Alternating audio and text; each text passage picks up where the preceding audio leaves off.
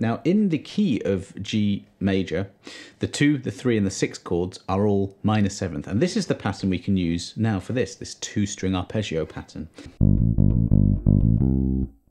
That's the flat 3rd or minor 3rd, and that's that 5 again. So if you just learn that pattern and then put that up the octave, we're essentially learning one pattern and moving it once. I'm using fingers 1, 3, 1, 4 like this. That involves a little bit of a shift and a stretch. You can use your second if you feel that's easier. It's even more of a stretch, but you can use that if you want. That's a very good workout. It's a very good workout for the muscles in the hands and to get the stretch going.